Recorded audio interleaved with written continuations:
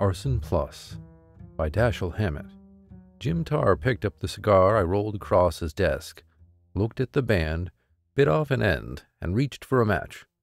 15 cents straight, he said. You must want me to break a couple of laws for you this time. I had been doing business with this fat sheriff of Sacramento County for 4 or 5 years, ever since I came to the Continental Detective Agency's San Francisco office, and I had never known him to miss an opening for a sour crack. But it didn't mean anything. Wrong both times, I told him. I get 2 of them for a quarter, and I'm here to do you a favor instead of asking for one. The company that insured Thornburg's house thinks somebody touched it off. That's right enough, according to the fire department. They tell me the lower part of the house was soaked with gasoline, but God knows how they could tell. There wasn't a stick left standing. I've got McClump working on it, but he hasn't found anything to get excited about yet. What's the layout? All I know is that there was a fire. Tar leaned back in his chair, turned his red face to the ceiling, and bellowed, "Hey, Mac!" The pearl push buttons on his desk are ornaments, as far as he is concerned. Deputy Sheriffs McHale, McClump, and Macklin came to the door together. McNabb apparently wasn't within hearing. "What's the idea?" the sheriff demanded of McClump. "Are you carrying a bodyguard around with you?" The other 2 deputies, thus informed as to who Mac referred to this time, went back to their cribbage game. "We got a city slicker here to catch our firebug for us," Tar told his deputy. "But we got to tell him what it's all about first." McClump and I had worked together on an express robbery several months before. He's a rangy, tow-headed youngster of 25 or 6, with all the nerve in the world, and most of the laziness. Ain't the Lord good to us? He had himself draped across a chair by now, always his first objective when he comes into a room. "Well, here's how she stands. This fellow Thornburg's house was a couple miles out of town, on the old country road, an old frame house. About midnight, night before last, Jeff Pringle, the nearest neighbor a half-mile or so to the east, saw a glare in the sky from over that way and phoned in the alarm. But by the time the fire wagon got there wasn't enough of the house left to bother about. Pringle was the first of the neighbors to get to the house, and the roof had already fell in then.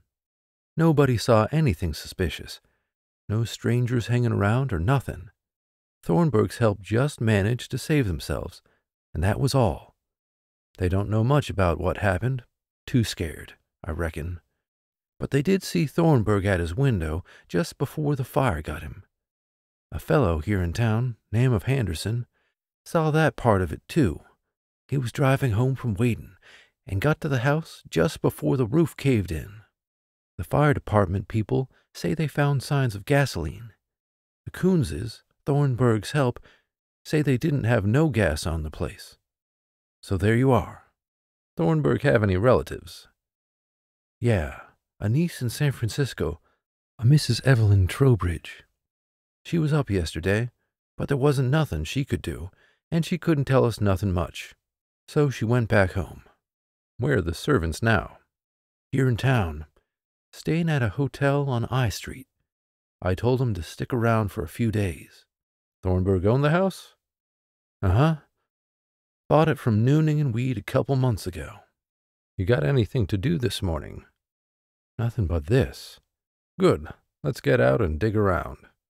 We found the Coonses in their room at the hotel on I Street. Mr. Coons was a small-boned, plump man with the smooth, meaningless face and the suavity of the typical male house servant. His wife was a tall, stringy woman, perhaps 5 years older than her husband, say 40, with a mouth and chin that seemed shaped for gossiping. But he did all the talking, while she nodded her agreement to every second or third word. "We went to work for Mr. Thornburg on the 15th of June, I think," he said, in reply to my first question. "We came to Sacramento around the 1st of the month and put in applications at the Alice Employment Bureau. A couple of weeks later, they sent us out to see Mr. Thornburg, and he took us on. Where were you before you came here?" "In Seattle, sir, with a Mrs. Comerford. But the climate there didn't agree with my wife. She has bronchial trouble, so we decided to come to California. We most likely would have stayed in Seattle, though, if Mrs. Comerford hadn't given up her house." "What do you know about Thornburg?" "Very little, sir. He wasn't a talkative gentleman. He hadn't any business that I know of. I think he was a retired seafaring man. He never said he was, but he had that manner and look. He never went out or had anybody in to see him, except his niece once, and he didn't write or get any mail. He had a room next to his bedroom fixed up as a sort of workshop. He spent most of his time in there. I always thought he was working on some kind of invention. But he kept the door locked and wouldn't let us go near it." "Haven't you any idea at all what it was?" "No, sir. We never heard any hammering or noises from it, and never smelled anything either. And none of his clothes were ever the least bit soiled, even when they were ready to go out to the laundry. They would have been if he had been working on anything like machinery." "Was he an old man?" "He couldn't have been over 50, sir. He was very erect, and his hair and beard were thick, with no gray hairs." "Ever have any trouble with him?" "Oh, no, sir. He was, if I may say it, a very peculiar gentleman in a way, and he didn't care about anything except having his meals fixed right, having his clothes taken care of, he was very particular about them, and not being disturbed. Except early in the morning and at night, we'd hardly see him all day." "Now about the fire. Tell us the whole thing, everything you remember." "Well, sir, I and my wife had gone to bed about 10 o'clock, our regular time, and had gone to sleep. Our room was on the second floor, in the rear. Some time later, I never did exactly know what time it was, I woke up coughing. The room was all full of smoke, and my wife was sort of strangling. I jumped up and dragged her down the back stairs and out the back door, not thinking of anything but getting her out of there. When I had her safe in the yard, I thought of Mr. Thornburg and tried to get back in the house, but the whole first floor was just flames. I ran around front then to see if he had got out, but didn't see anything of him. The whole yard was as light as day by then. Then I heard him scream. A horrible scream, sir. I can hear it yet. And I looked up at his window. That was the front second-story room, and saw him there, trying to get out the window. But all the woodwork was burning, and he screamed again and fell back, and right after that the roof over his room fell in. There wasn't a ladder or anything that I could have put up to the window for him. There wasn't anything I could have done. In the meantime, a gentleman had left his automobile in the road and come up to where I was standing. But there wasn't anything we could do. The house was burning everywhere and falling in here and there. So we went back to where I had left my wife. I carried her farther away from the fire and brought her to... She had fainted. That's all I know about it, sir." "Hear any noises earlier that night? Or see anybody hanging around?" "No, sir." "Have any gasoline around the place?" "No, sir. Mr. Thornburg didn't have a car." "No gasoline for cleaning?" "No, sir, none at all, unless Mr. Thornburg had it in his workshop. When his clothes needed cleaning, I took them to town, and all his laundry was taken by the grocer's man when he brought our provisions." "Don't know anything that might have some bearing on the fire?" "No, sir. I was surprised when I heard that somebody had set the house afire. I could hardly believe it. I don't know why anybody should want to do that." "What do you think of them?" I asked McClump as we left the hotel. "They might pad the bills or even go south with some of the silver, but they don't figure as killers in my mind." That was my opinion, too, but they were the only persons known to have been there when the fire started, except the man who had died. We went around to the Alice Employment Bureau and talked to the manager. He told us that the Coonses had come into his office on June 2nd, looking for work, and had given Mrs. Edward Comerford, 45 Woodmansea Terrace, Seattle, Washington, as reference. In reply to a letter, he always checked up the references of servants. Mrs. Comerford had written that the Coonses had been in her employ for a number of years, and had been extremely satisfactory in every respect. On June 13th, Thornburg had telephoned the Bureau, asking that a man and his wife be sent out to keep house for him, and Alice had sent 2 couples that he had listed. Neither had been employed by Thornburg, though Alice considered them more desirable than the Coonses, who were finally hired by Thornburg. All that would certainly seem to indicate that the Coonses hadn't deliberately maneuvered themselves into the place, unless they were the luckiest people in the world, and a detective can't afford to believe in luck or coincidence unless he has unquestionable proof of it. At the office of the real estate agents, through whom Thornburg had bought the house, Noonan and Weed, we were told that Thornburg had come in on the 11th of June, and had said that he had been told that the house was for sale, had looked it over, and had wanted to know the price. The deal had been closed the next morning, and he had paid for the house with a check for $4,500 on the Seamen's Bank of San Francisco. The house was already furnished. After luncheon, McClump and I called on Howard Henderson, the man who had seen the fire while driving home from Wayden. He had an office in the Empire Building, with his name and the title Northern California Agent, Instant Sheen Cleanser Company, on the door. He was a big, careless-looking man of 45 or so, with the professionally jovial smile that belongs to the salesman. He had been in Wayden on business the day of the fire, he said, and had stayed there until rather late, going to dinner and afterward playing pool with a grocer named Hammersmith, one of his customers. He had left Wayden in his machine at about 10:30 and set out for Sacramento. At Tavender, he had stopped at the garage for oil and gas, and to have one of his tires blown up. Just as he was about to leave the garage man had called his attention to a red glare in the sky, and had told him that it was probably from a fire somewhere along the old country road that paralleled the state road into Sacramento.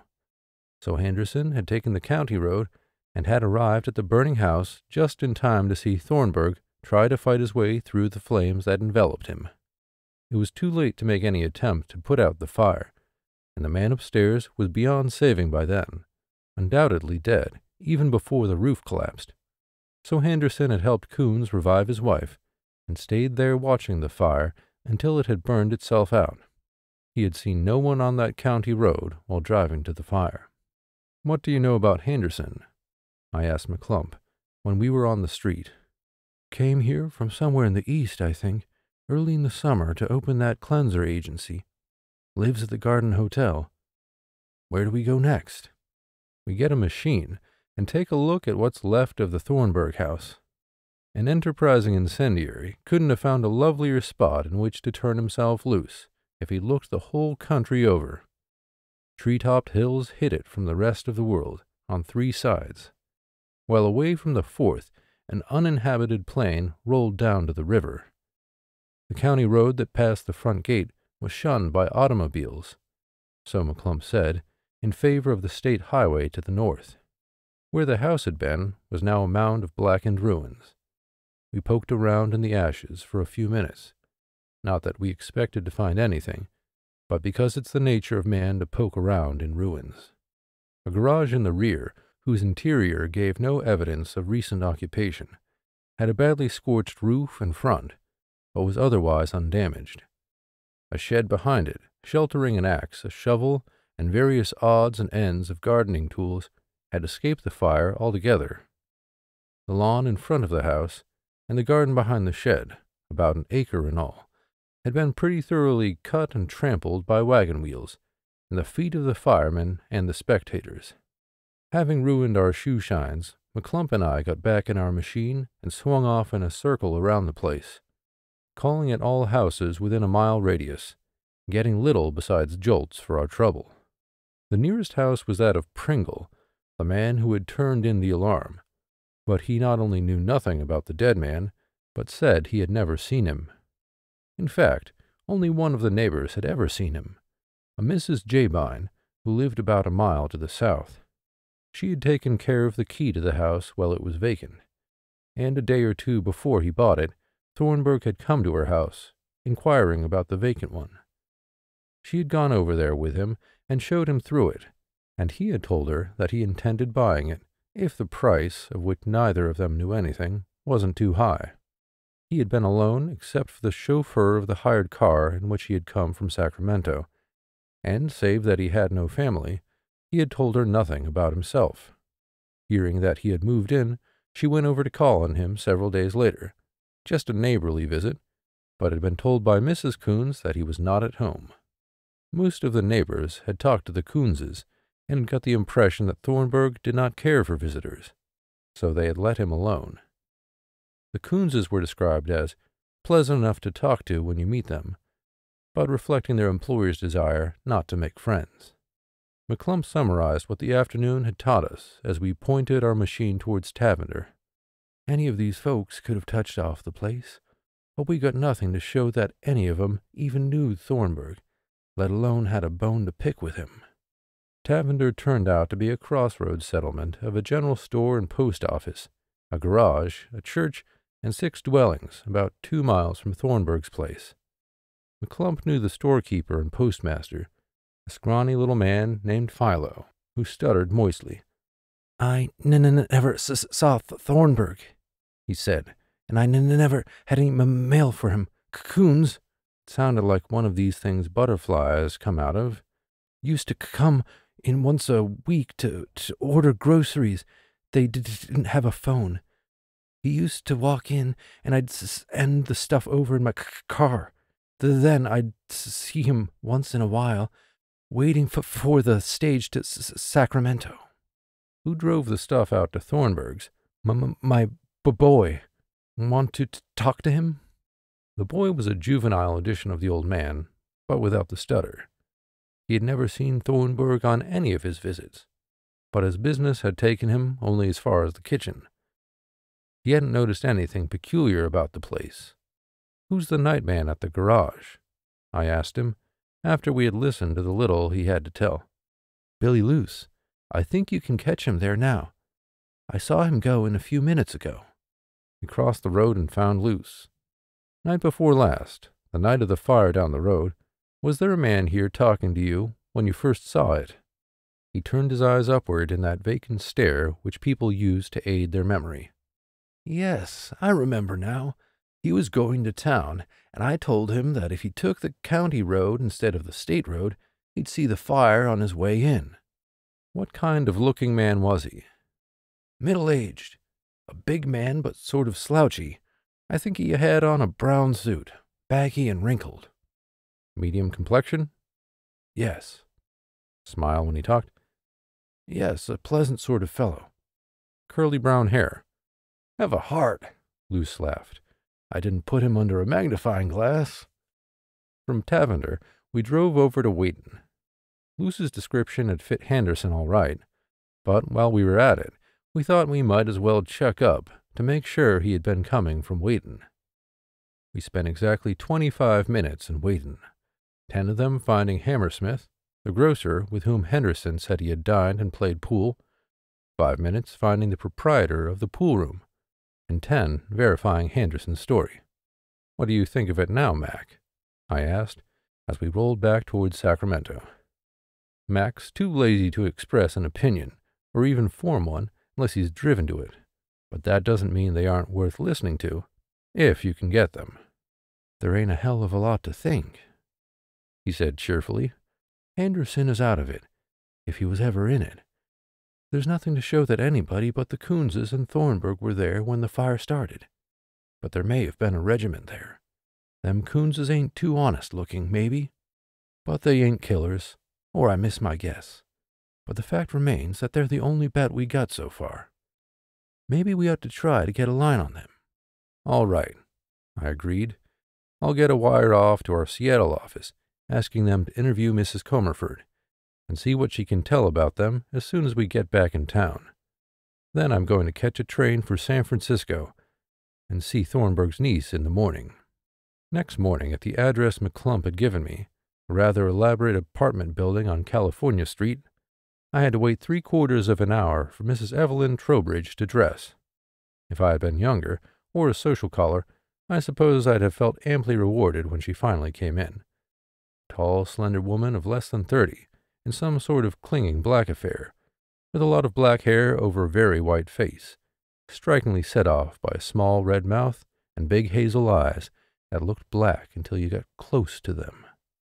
but I was a busy middle-aged detective who was fuming over having his time wasted, and I was a lot more interested in finding the bird who struck the match than I was in feminine beauty. However, I smothered my grouch, apologized for disturbing her at such an early hour, and got down to business. I want you to tell me all you know about your uncle, his family, friends, enemies, business connections, everything. I had scribbled on the back of the card I had sent in to her what my business was. He hadn't any family, she said, unless I might be it. He was my mother's brother, and I am the only one of that family now living. Where was he born? Here in San Francisco. I don't know the date, but he was about 50 years old, I think. 3 years older than my mother. What was his business? He went to sea when he was a boy, and so far as I know, always followed it until a few months ago. Captain? I don't know. Sometimes I wouldn't see or hear from him for several years, and he never talked about what he was doing, though he would mention some of the places he had visited. Rio de Janeiro, Madagascar, Tobago, Christiania. Then about 3 months ago, sometime in May, he came here and told me that he was through with wandering, that he was going to take a house in some quiet place where he could work undisturbed on an invention in which he was interested. He lived at the Francisco Hotel while he was in San Francisco.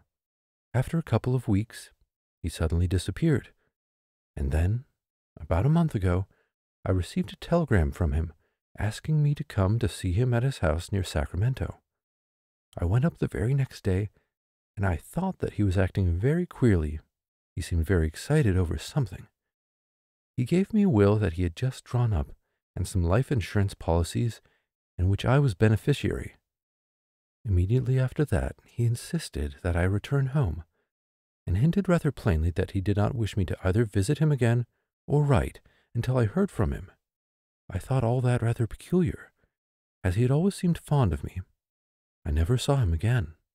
What was this invention he was working on? I really don't know. I asked him once, but he became so excited, even suspicious, that I changed the subject and never mentioned it again. Are you sure that he really did follow the sea all those years? No, I'm not. I just took it for granted, but he may have been doing something altogether different.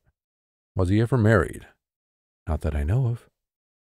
Know any of his friends or enemies? No, none. Remember anybody's name that he ever mentioned? No. I don't want you to think this next question insulting, though I admit it is, but it has to be asked. Where were you the night of the fire? At home. I had some friends here to dinner, and they stayed until about midnight. Mr. and Mrs. Walker Kellogg, Mrs. John Dupree, and a Mr. Kilmer, who is a lawyer. I can give you their addresses, or you can get them from the phone book if you want to question them. From Mrs. Trowbridge's apartment, I went to the Francisco Hotel. Thornburg had been registered there from May 10th to June 13th and hadn't attracted much attention. He'd been a tall, broad-shouldered, erect man of about 50, with rather long brown hair, brushed straight back, a short, pointed brown beard, and healthy, ruddy complexion. Brave, quiet, punctilious in dress and manner. His hours had been regular, and he had had no visitors that any of the hotel employees remembered. At the Seamen's Bank, upon which Thornburg's check in payment of the house had been drawn, I was told that he had opened an account there on May 15th, having been introduced by W. Jeffers and Sons, local stockbrokers. A balance of a little more than $400 remained to his credit. The canceled checks on hand were all to the order of various life insurance companies, and for amounts that, if they represented premiums, testified to rather large policies. I jotted down the names of the life insurance companies, and then went to the offices of W. Jeffers and Sons. Thornburg had come in, I was told, on the 10th of May with $4,000 worth of Liberty bonds that he wanted sold. During one of his conversations with Jeffers, he had asked the broker to recommend a bank, and Jeffers had given him a letter of introduction to the Seamen's Bank. That was all Jeffers knew about him. He gave me the numbers of the bonds, but tracing Liberty bonds isn't the easiest thing in the world.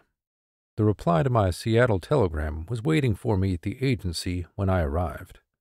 Mrs. Edward Comerford, rented apartment at address you give on May 25. Gave it up June 6. Trunks to San Francisco same day. Check numbers GN 452587 and 8 and 9. Tracing baggage is no trick at all, if you have the dates and check numbers to start with, as many a bird who is wearing somewhat similar numbers on his chest and back, because he overlooked that detail when making his getaway, can tell you. And 25 minutes in a baggage room at the ferry and half an hour in the office of a transfer company gave me my answer. The trunks had been delivered to Mrs. Evelyn Trowbridge's apartment. I got Jim Tar on the phone and told him about it. "Good shooting," he said, forgetting for once to indulge his wit. "We'll grab the Coonses here and Mrs. Trowbridge there, and that's the end of another mystery." "Wait a minute," I cautioned him. "It's not all straightened out yet. There's still a few kinks in the plot." "Straight enough for me. I'm satisfied. You're the boss, but I think you're being a little hasty. I'm going up and talk with the niece again. Give me a little time before you phone the police here to make the pinch. I'll hold her until they get there."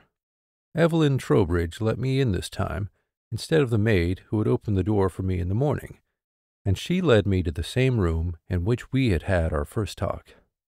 I let her pick out a seat, and then I selected one that was closer to either door than hers was. On the way up, I had planned a lot of innocent-sounding questions that would get her all snarled up. But after taking a good look at this woman sitting in front of me, leaning comfortably back in her chair, coolly waiting for me to speak my piece, I discarded the trick stuff and came out cold turkey. "Ever use the name Mrs. Edward Comerford?" "Oh, yes." As casual as a nod on the street.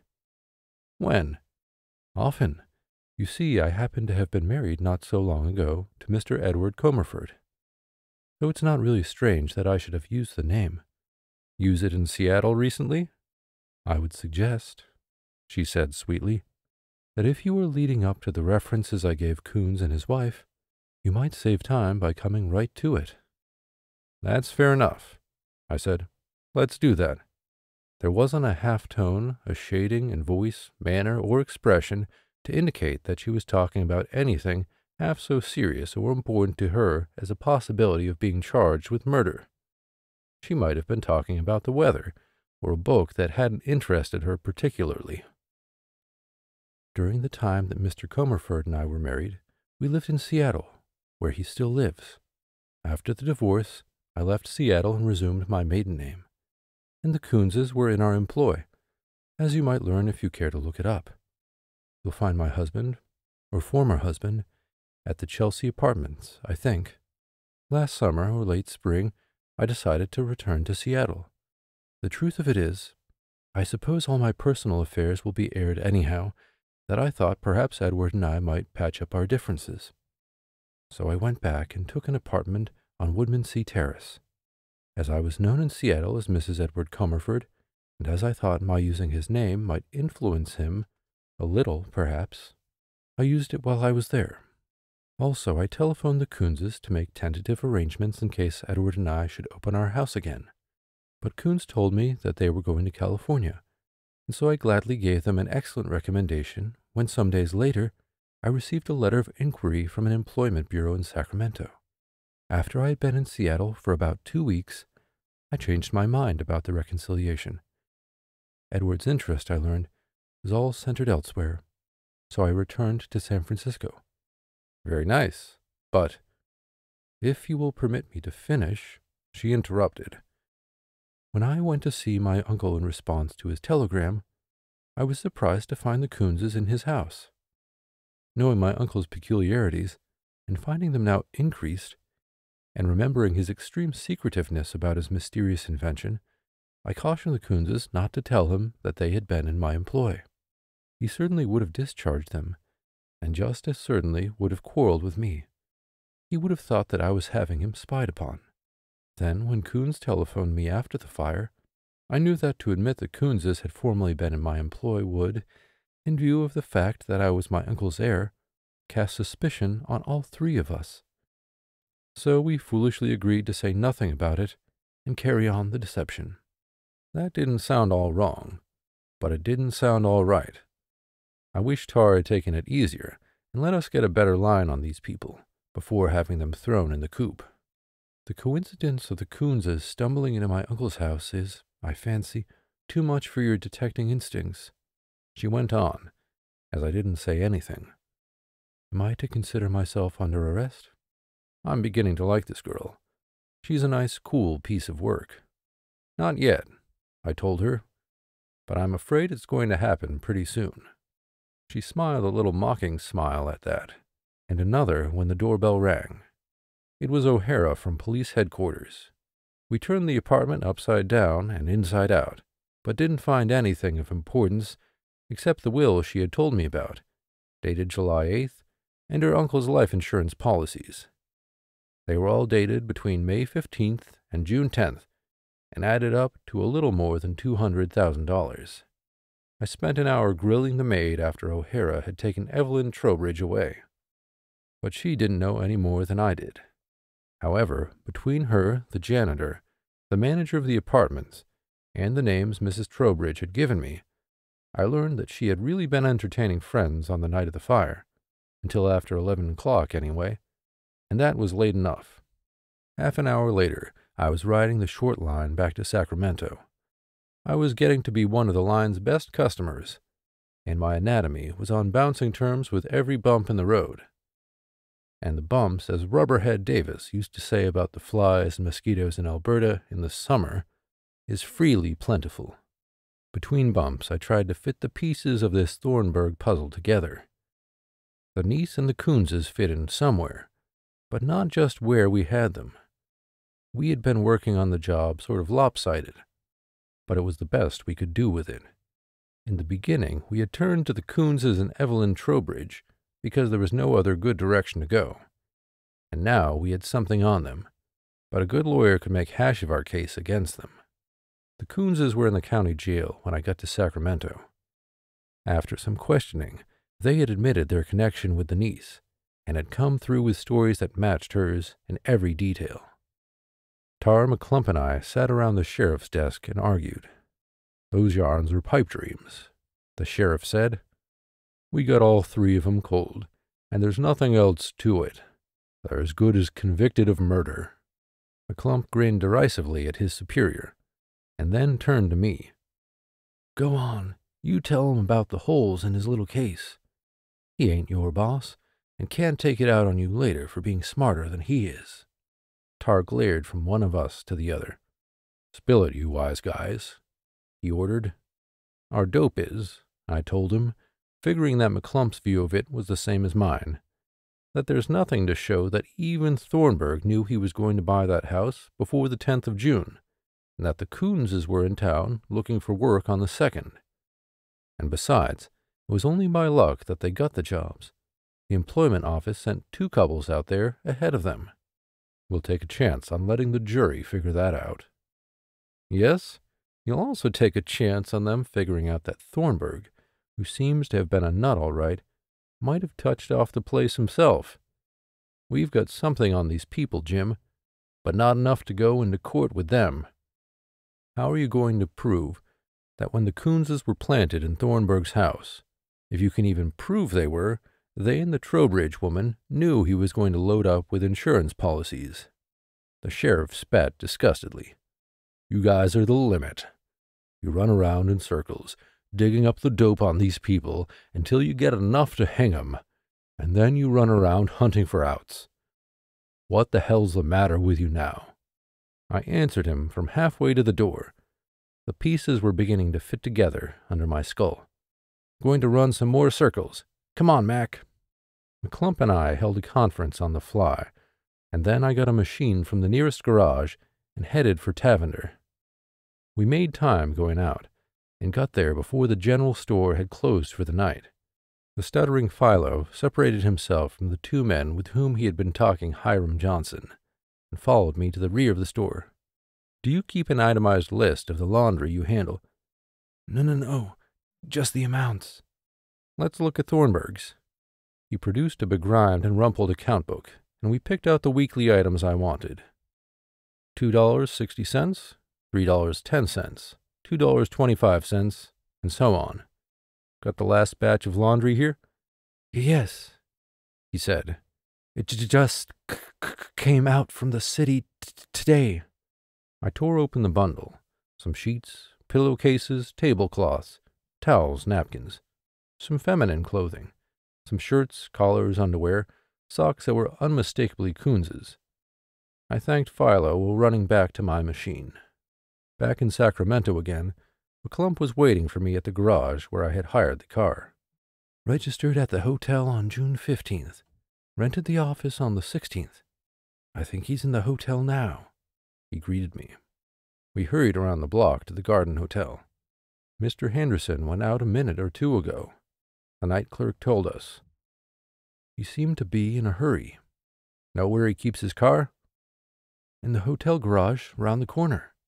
We were within 2 pavements of the garage when Henderson's automobile shot out and turned up the street.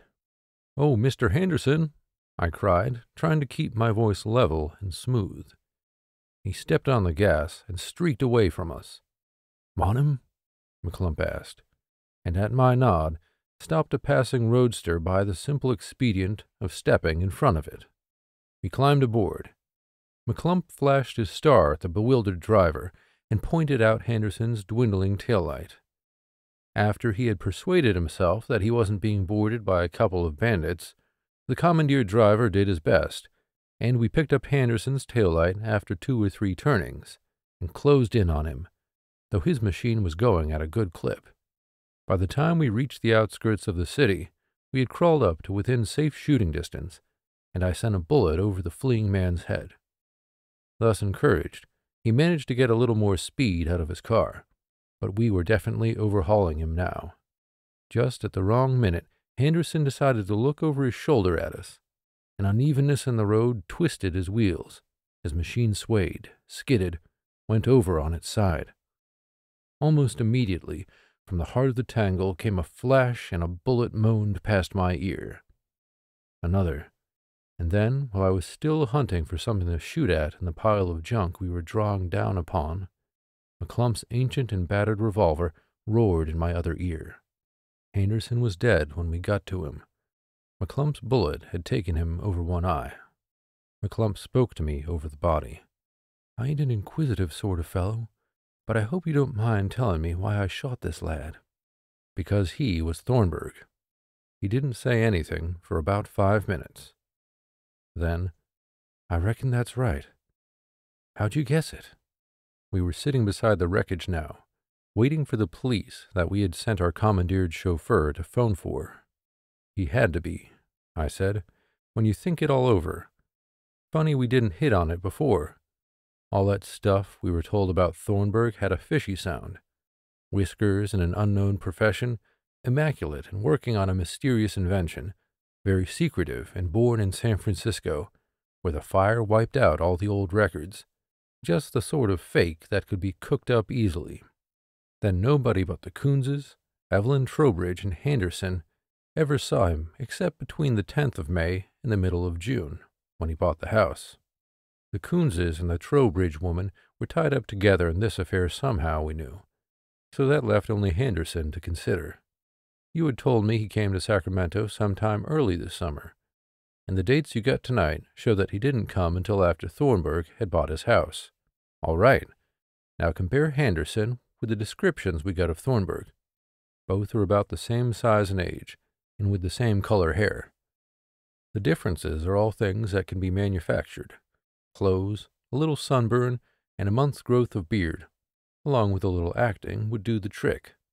Tonight I went out to Tavender and took another look at the last batch of laundry, and there wasn't any that didn't fit the Coonses, and none of the bills all the way back were large enough for Thornburg to have been as careful about his clothes as we were told he was. It must be great to be a detective. McClump grinned as the police ambulance came up and began disgorging policemen. I reckon somebody must have tipped Henderson off that I was asking about him this evening. And then, regretfully, "So we ain't going to hang them folks for murder after all." No, but we wouldn't have any trouble convicting them of arson plus conspiracy to defraud, and anything else that the prosecuting attorney can think up.